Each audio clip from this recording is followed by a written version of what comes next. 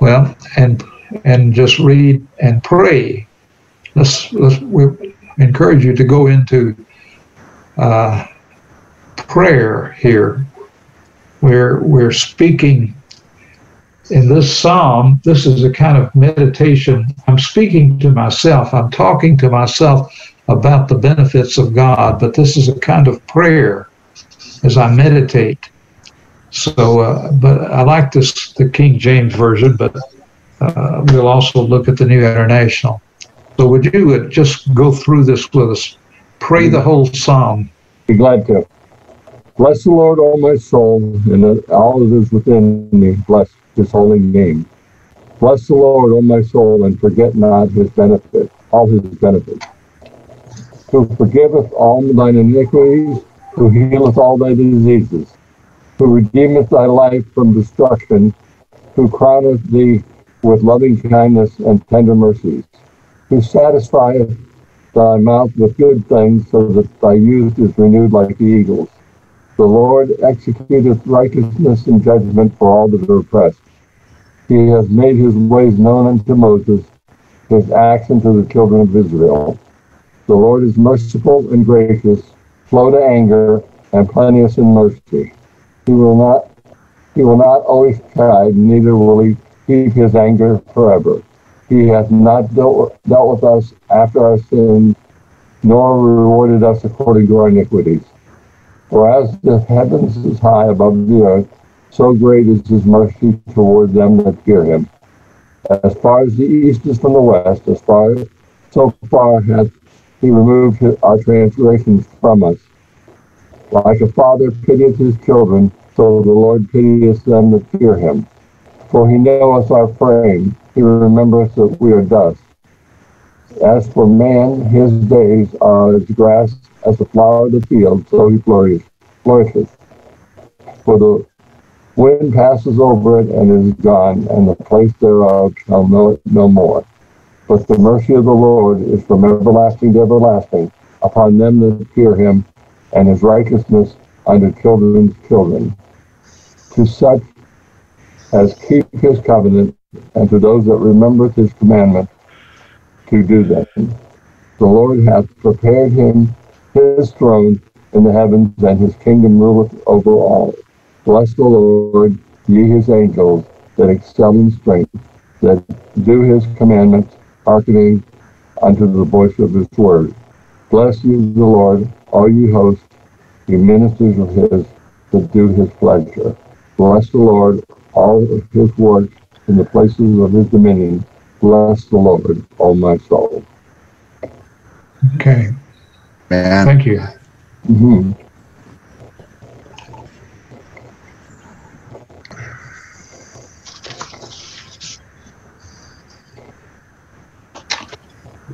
Well, this is a favorite psalm of mine. It's also, I think, the favorite psalm of my father. And in the King James Version, the speaker is addressing himself. You know, we have internal dialogues. We talk to ourselves, right? Especially now. Yes, well, but we always do that. That's what we call self-consciousness. We're conscious of ourselves. We speak to ourselves. One of the problems of people who are depressed is that they tend to get down on themselves. And in fact, sometimes we have a tendency to do that. For example, I remember playing golf with a guy who, you know, he's a duffer like I am, like most of us weekend golfers are. And he would often hit a ball the wrong direction, and he would say, "John, you're stupid. You can't do anything right." And every time he would hit the ball and it wouldn't go exactly where he wanted it to go, he would condemn himself. And I said to him, "John, I said, stop condemning yourself. God, stop talking to yourself that way. It only makes your game worse." It's like the basketball player who has to shoot that free throw at the end of the game, who says, "You know, I'm no good. I'm sure I'm going to miss.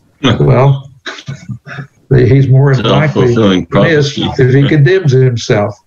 So we do talk to ourselves, and sometimes we get down on ourselves. But on the other hand, we can get too up on ourselves. We can get too high and mighty, and we're told in the book of Romans not to think of ourselves more highly than we ought to think. But here, we are talking to ourselves about the Lord and about specifically his benefits. And the New International Version uses the word praise, but the King James has the word bless. So we are blessing the Lord. We say to ourselves, bless the Lord, O my soul, in the sense of praying to him. Now, Reardon describes this way of praying to God, this way of prayer where we are meditating inwardly, as a third way of understanding Scripture. The first way of understanding Scripture is the historical or literal meaning, that these certain things happened historically, or literally this is what the Scripture is saying. The second way to understand Scripture is to understand Scripture is, in some sense, always referring to, pointing to, are being fulfilled in Christ himself. And as Christians, we read the entire Scripture as being focused upon Christ. Even the Old Testament, the Apostle Paul talks about even the Hebrews when they were in the wilderness, when they drank from the water there in the wilderness. He says they were actually being filled with Christ himself, and the bread they ate, the manna was from Christ himself who was feeding them. All of these things pointed to Christ and were fulfilled in Christ. That's the second way of understanding Scripture.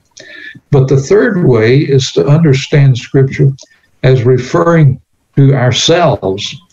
If we are in Christ, then everything in Scripture can be interpreted as referring to ourselves. And then I have a paragraph which I thought was worth quoting, and I'll just read that from Reardon, which talks about this way of understanding Scripture. When you pray, wrote St. Jerome, and he goes back to the church fathers for this understanding of Scripture. When you pray, you speak to the bridegroom. And when you read the Bible, he speaks to you. There's a dialogue in our prayer. This Scripture is speaking to us. The reading of Holy Scripture is this privileged locus of the Christian's dialogue with the Lord. For the soul in Christ, the Bible is preeminently the book of the heart, where we study our own history. We come to know our own identities. We come to know who we are through what we read in Scripture. Who are we? What is our true identity? This third sense of Scripture corresponds to what Bernard of Clairvaux meant when he called the Bible the book of experience. And we don't really correctly interpret the Bible. The Bible is the book which really interprets us. We do not even understand ourselves until the Scripture gives us the true meaning of who we are. And this way of praying is a way of reflecting and meditating upon who we are and what we have in Christ, who we are in Christ, and more specifically in this psalm, the benefits of being in Christ, the benefits of God's mercy for us. And so in this prayer, we're striving not forget, but rather take into our souls, as he says, and I'm quoting from the New International Version, praise the Lord, O my soul, verse 2, and forget not all his benefits.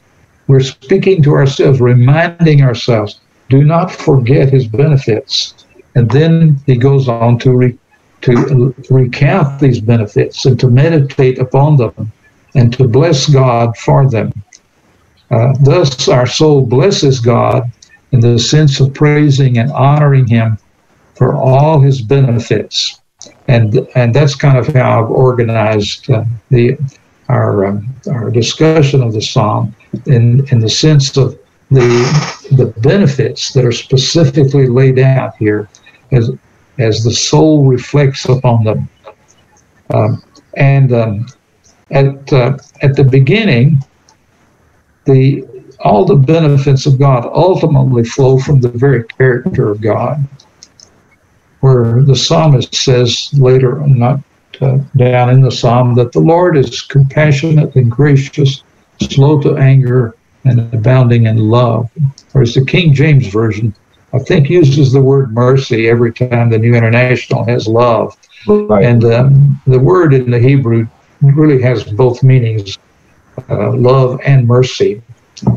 The benefits of God flow from His character, who God is. The New Testament says, John says, God is love. Just like the sun is light. The sun cannot help but throw light, shed light upon the earth, even though we're 93 million miles away. God is love. He cannot help but be merciful and loving. That is His very character. And there are several metaphors here that fill out the meaning of His grace and compassion or His love. First of all, there is the metaphor that we are dust. He knows how we are formed. He remembers that we are dust. No more substantial than grass. Psalm 78 recounts Israel's history of faithlessness and disobedience. Over and over again in that psalm, the psalmist recounts how Israel disobeyed God, first of all building a golden calf, and then complaining in the wilderness, refusing to go into the promised land, worshiping various idols after they entered the promised land. Over and over they rebelled. But God's anger was restrained, according to the psalmist. He was restrained because He remembered that they were but flesh. Part of God's compassion is to understand that, is to see that He realizes our frailties. Or to go on to point number 2, we can understand it like a father who looks with mercy on the failures, mistakes, the stumbling, and the outright disobedience of a child. That how hard is it to forgive your children? Now, as adults, we find it very hard to forgive people who mistreat us, who cheat us, who betray us. But how hard is it to forgive your child? Those of us who are parents, which I guess includes most of us, you can remember times when your children have just been disobedient or plain stupid. I was reading a book recently by an author who had a farm up in Minnesota, and his child, 9-year-old child, ended up playing with a lighter in the barn and caught the hay on fire and burned the barn down. Oh my! Of course, the child had been warned, you don't play with a lighter in the barn around a bale of hay. But how long did it take the father to forgive the child of burning his barn down? Not very long. Because children are like that, aren't they? Children are like that. And we are like that. And God has mercy on us, like a father with a child who is just so irresponsible. And the third thing to be pointed out here about God's mercy and anger, well, there's really four things. One point I kind of miss here is the fact that he is slow to anger. He does get angry, but he is slow to anger. That's not the first impulse God has towards us. But and in connection with that is how he abounds in love. The wild, profligate outpouring of God's love that Paul talks about in Ephesians. And I'd like to just read these three verses, Ephesians 1:7 and chapter 2, verse 4 and verse 7, where Paul is describing what the benefits of Christ's redemption we have through his blood, the forgiveness of sins in accordance with the riches of God's grace that he lavished upon us.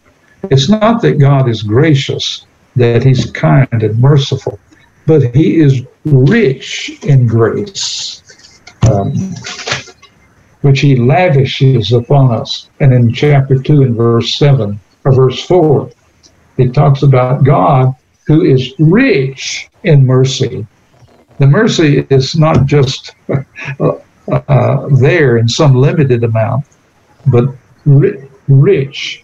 And the same word is used in verse 7, that he might show the incomparable riches of his grace expressed in his kindness toward us in Christ. The incomparable riches.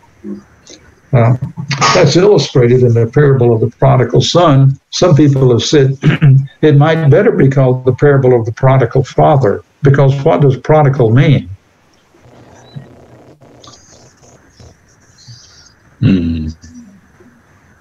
What does prodigal mean? Why do we call this son prodigal?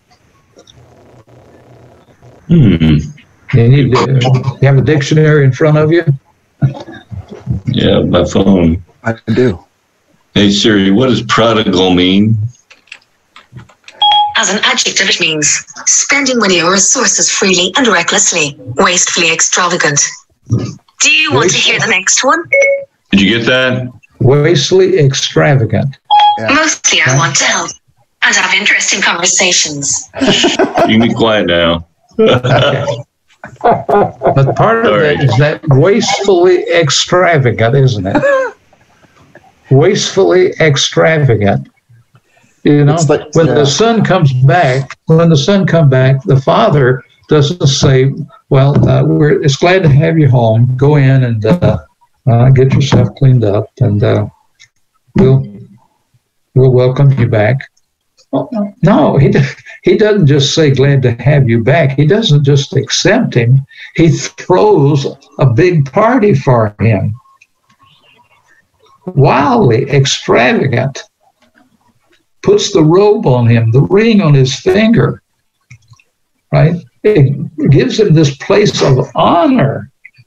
He doesn't just accept him. He lifts him up and honors him, as if he is really, really special. And of course, the elder brother is quite disgusted at that wildly extravagant mercy, shown to him. But that's the prodigal father, isn't it? That's mercy God shows us, because we're not deserving. None of us are deserving. Absolutely. No, that doesn't have anything to do with our deserving it. It grows out of his rich grace, the riches of his grace. How rich is God? How wealthy is God? Well, I think the difference, though, Bob, I think the difference is that the son's extravagance was wasteful. Okay, it brought no value, but the father's extravagance is not wasteful. The father's extravagance is establishing or reestablishing a relationship with the son. And that's the kind of extravagance the Lord has for us. It's not a wasteful extravagance because he's redeeming us. There's value to God's extravagance as opposed to, in this case, the prodigal son's extravagance. Yeah, of course. Of course, there's a big difference between the son and the father. The son was extravagant in the sense of sin. The father was extravagant in the sense of mercy towards the sinner. So there's a big difference.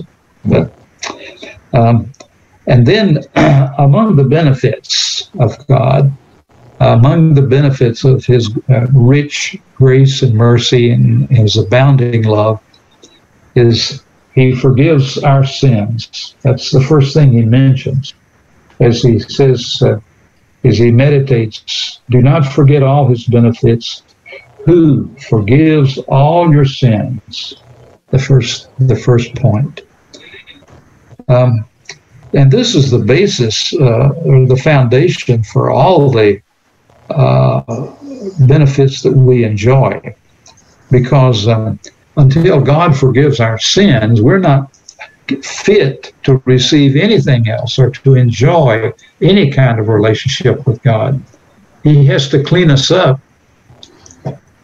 but he does clean us up. He forgives, and we become sinless, righteous as Jesus himself. Even though our sins are as scarlet, Isaiah says, he washes them white as snow.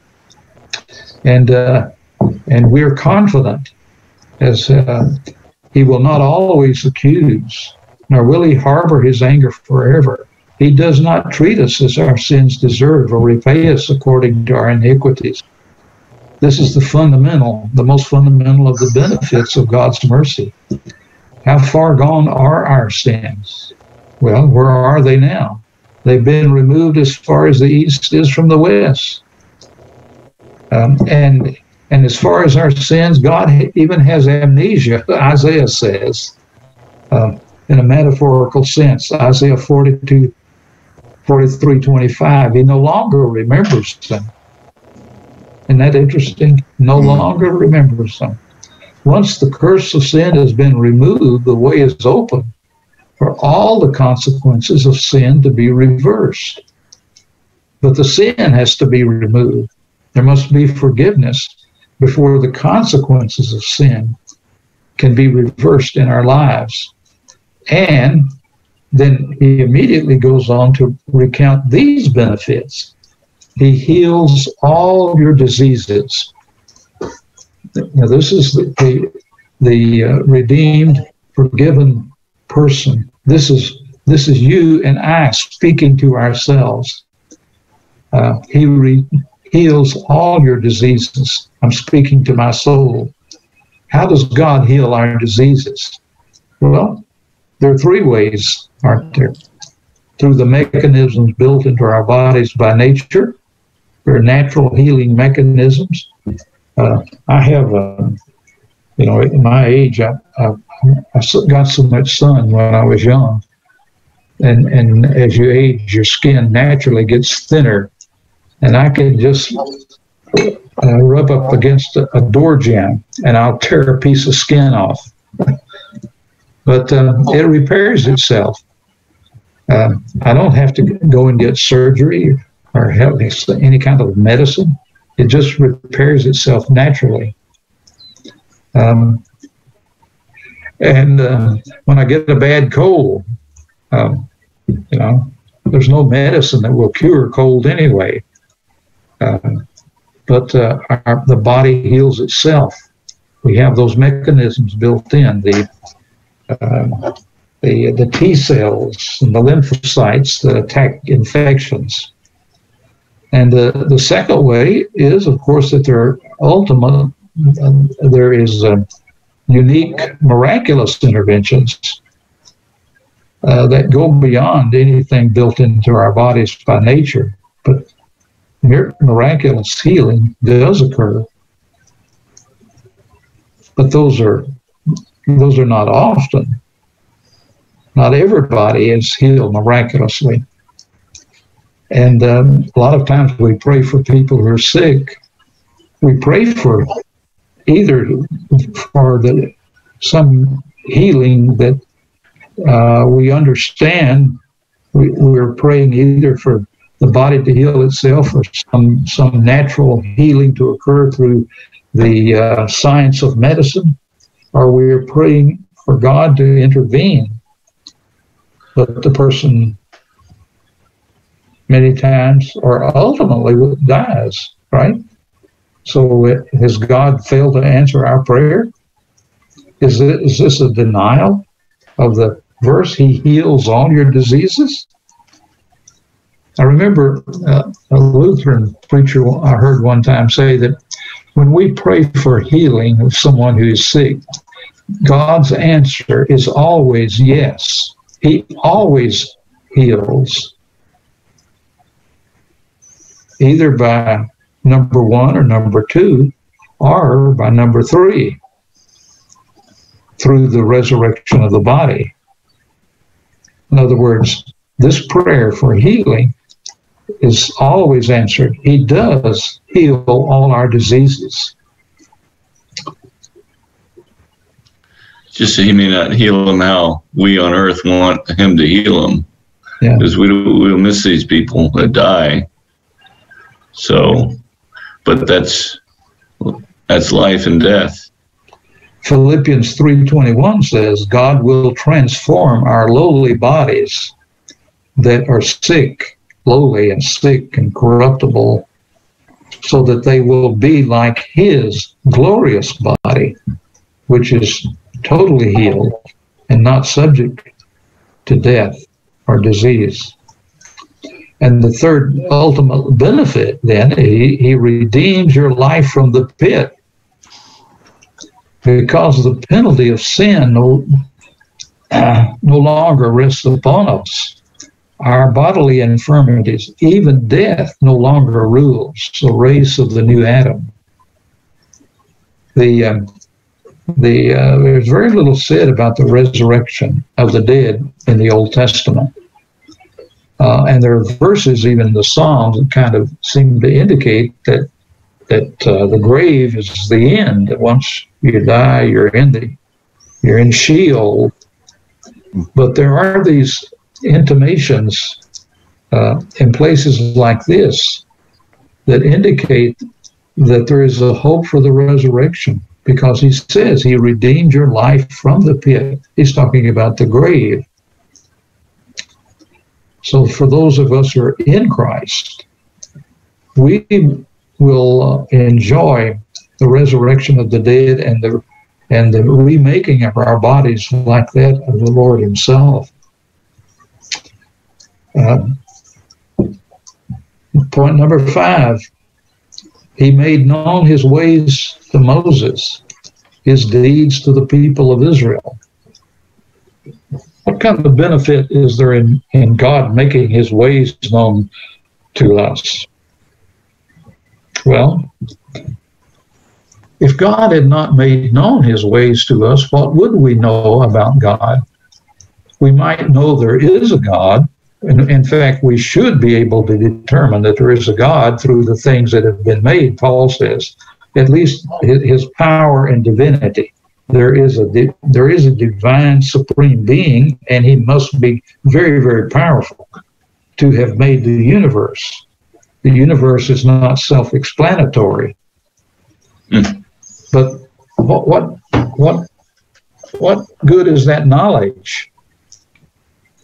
Well, I think in this instance, God explaining to Moses who He is, in that relationship.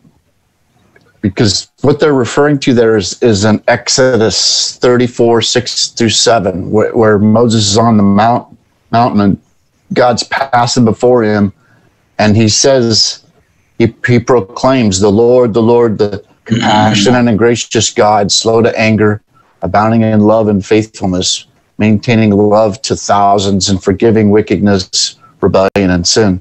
So He's telling Moses who He is, His character that way.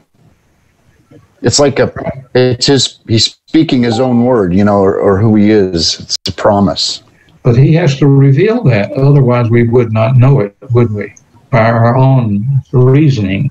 Well, and it's funny because later on in that story, Moses quotes it back to God. When God wants to wipe them all out, Moses says, "Oh, remember, you told me that you are slow to anger and abounding in faithfulness, and God relents, in some of those situations. And he also reveals himself through his deeds. He made his ways known to Moses and his deeds. It's through God, what God did for his people, that tells them something about him, doesn't it? It's what God has done for us that tells us who he is. And that's how you really know who another human being is. You don't know them simply through the way they talk. You know them through the way they act, right? How does this person act? What are his deeds? That's who we really are. If I may say something, as far as the creation of the universe and of earth, in the Bible, how you can remember in Scripture how it will say he made the foundations and the cornerstones of the earth. And now in science has become so advanced that we do know now that the earth has continents. The continents are basically floating over the surface of the earth, floating all around, so that we have earth. When we have earthquakes, it's all part of God making the earth. And so the people back then in ancient times didn't know any of that, how the universe was made, how the earth would set the cornerstones and foundations of itself. And God set all that into motion. Yeah, science does show us the wondrous wisdom of God more and more. In fact, what science is in some ways is really trying to understand the mind of God in terms of his creative power. Right. Point number 6, we've already talked about God's love and compassion, but there is this word, he crowns us. He crowns us. This is our everyday experience, a life crowned with the love and compassion of our Father in heaven. How great is this love, as high as the heavens are above the earth. And point number 7, I think, expands upon that. He crowns us with love and compassion and satisfies, and of course this is the soul speaking to itself. He uses the second person speaking to himself. He satisfies your desire with good things. And he expands on that. He makes grass grow for the cattle. Well, in I'm quoting Psalm 104. How does he satisfy us? He makes grass grow for cattle, plants for people to cultivate, bringing forth food from the earth, wine that gladdens human hearts, oil to make their faces shine, and bread that sustains their hearts. He satisfies us with all of these good things. Every time we sit down to eat, how important to recognize that those good things that come from the earth are part of God's way of blessing us and satisfying us with all these good things, that the food that we have and the shelter we have. And point number 8, your youth then is renewed like eagles. That's a reminder, it seems to me, of the promise in Isaiah 40. You remember these wonderful 2 verses we've often memorized, where the God promises his people, even youths grow tired and weary, and young men stumble and fall. But those who hope in the Lord will renew their strength. They will soar on wings like eagles. They will run and not grow weary. They will walk and not be faint. The benefits of God are to renew our strength physically, but in some sense, we talk about people who seem to never grow old. How is that? How can a person who's like myself, 86 years old, not grow old? or 90 or 100. How do you do that, Bob? What's your secret? Well, if you already have eternal life, you're not growing old, right? Do you have eternal life now? Yes. Yes. We do, don't we? That the free gift of God is eternal life. That's a gift that we already have. And so our youth is renewed. There's a constant renewal. We're constantly young, forever young, because of the gift of eternal life, the indwelling of the Holy Spirit. That is part of these benefits that the soul meditates upon. Point number 9, the Lord works righteousness and justice for all who are oppressed. There's a special benefit for those who are suffering, particularly those who are suffering oppression, injustice. And that's revealed most particularly when he delivered the Hebrews from Egyptian slavery. They cried out to God in their misery, the way Pharaoh was treating them as his slaves, and he delivered them. The African Americans, blacks in our country under slavery, look to God as one who delivers them, who offers them deliverance from oppression. Psalm 58:5 says, He is a father to the fatherless, a defender of widows. Some people say the Bible teaches God helps those who helps themselves.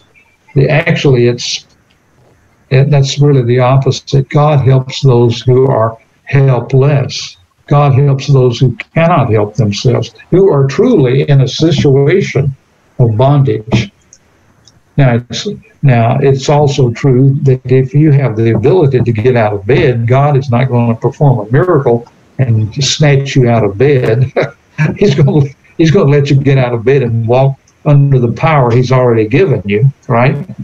But for those who are powerless, those who are oppressed, there is this promise of God for their care. Those who don't have a father, the widow who doesn't have a husband to defend her, to provide. One of the benefits of God, especially for those who are suffering oppression and injustice. And finally, number 10, the last point I see in this psalm is that there is no limit in terms of time or eternity. From everlasting to everlasting, the Lord's love is with those who fear Him, that He is eternally faithful to His covenant promises to those who believe in and fear Him. I think in one of the letters to Timothy, or is it to Titus, Paul says, even if we are faithless, even if we are faithless to God, He remains faithful. He will not deny His own promises. He will be faithful to the promises He's made.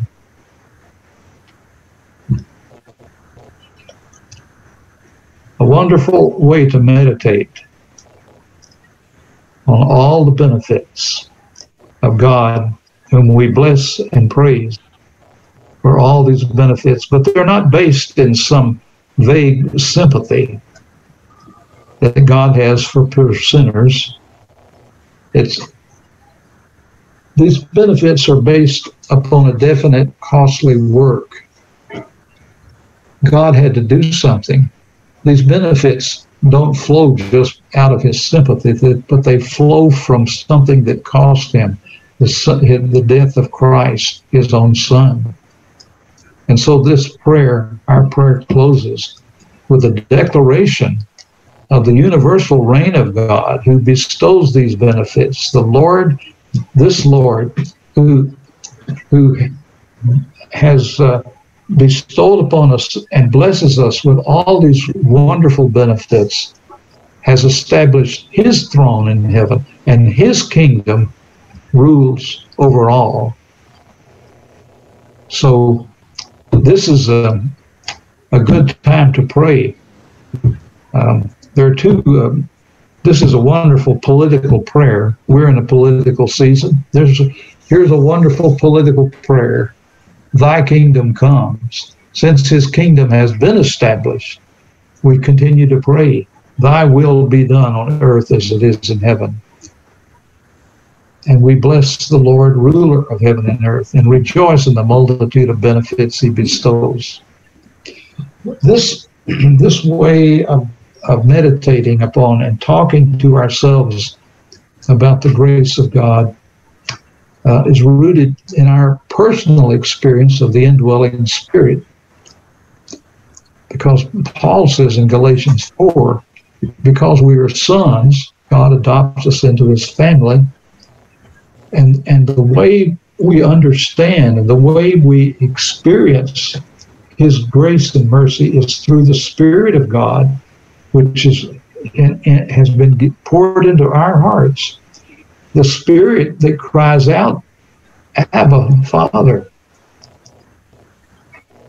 It's through the indwelling Spirit that we know, we experience deep in our own hearts that God is that compassionate Father who pities us like a father pities his children, and who is rich in mercy and abounding in love.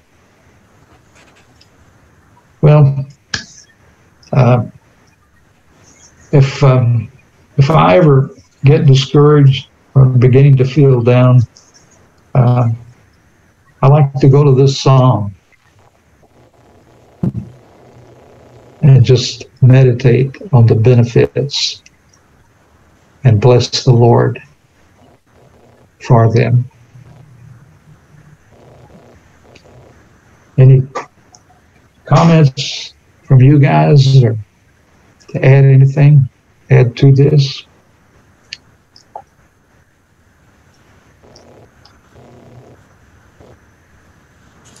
think it's awesome. You did great. Do any of you have a favorite psalm you would like to look at? I'm thinking, Brent, maybe we'll continue through until the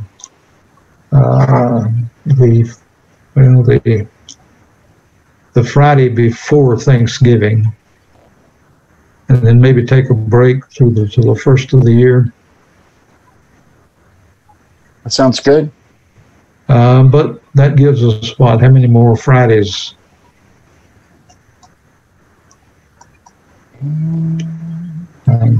Today's the 30th. Just 3?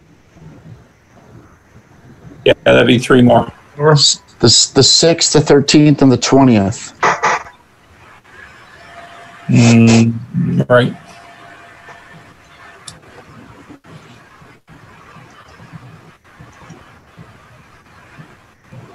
Well, I'll put that out there. If anyone has a favorite psalm, to get in touch with you.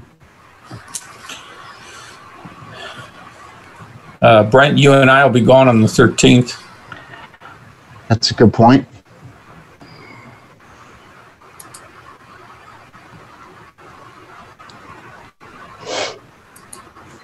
Okay.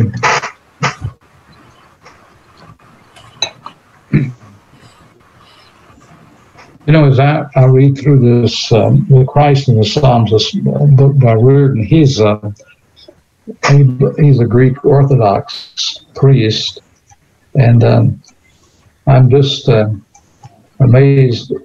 He talks about how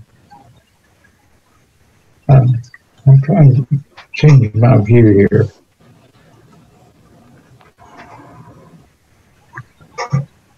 Well, I need to stop the sharing here, don't I?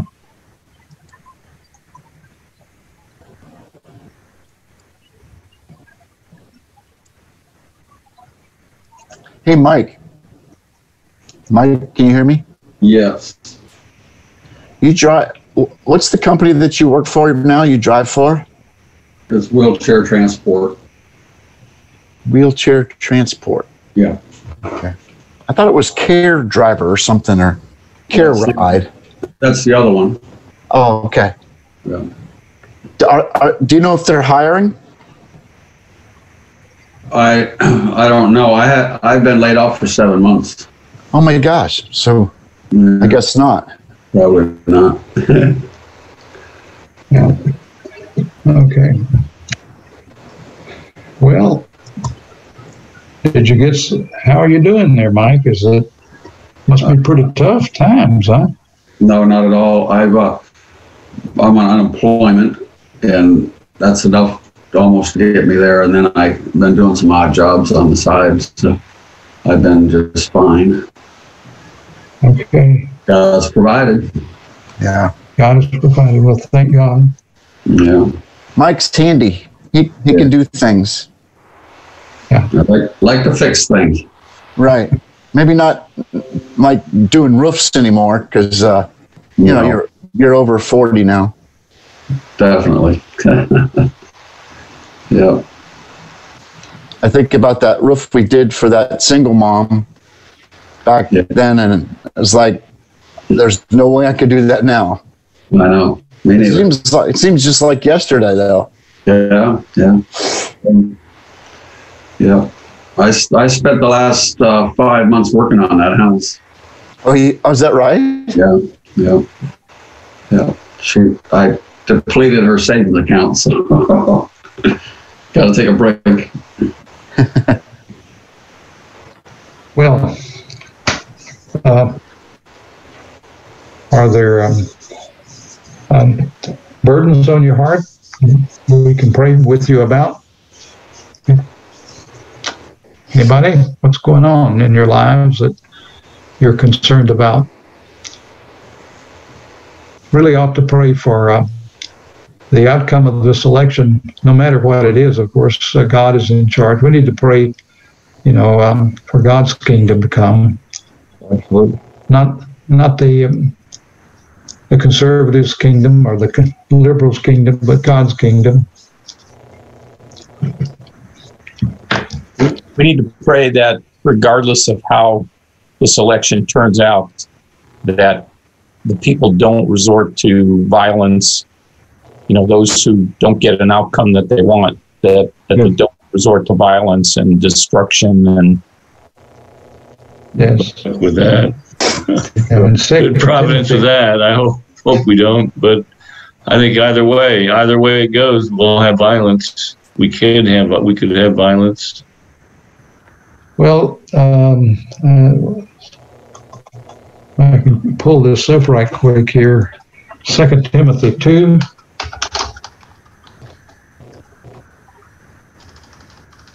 Let me just read it out of the scripture here. What that says about how we should pray.